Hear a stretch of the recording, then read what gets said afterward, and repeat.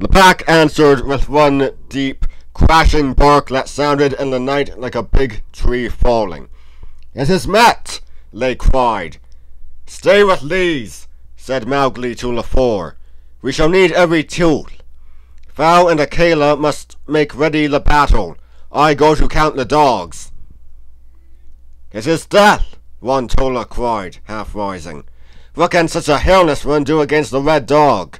Even the striped one, remember—" "Thou art indeed an outlier," Mowgli called back. "But we won't speak when the Dones are dead. Good hunting all!" He hurried off into the darkness, with wild excitement, hardly looking where he set foot, and the natural consequence was that he tripped full length over Kaa's great coils, where the python lay watching a deer path near the river. "Kashaw!" said Kaa angrily. "Is this jungle work to stamp and tramp and undo a night's hunting, when the game are moving so well too?" "The fault was mine," said Mowgli, picking himself up.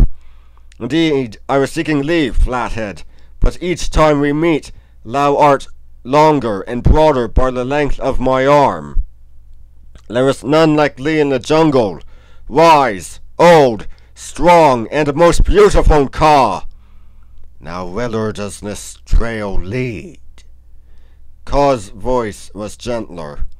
"Not a moon since there was a manling with a knife threw stones at my head and called me bad little tree cat names because I lay asleep in the open.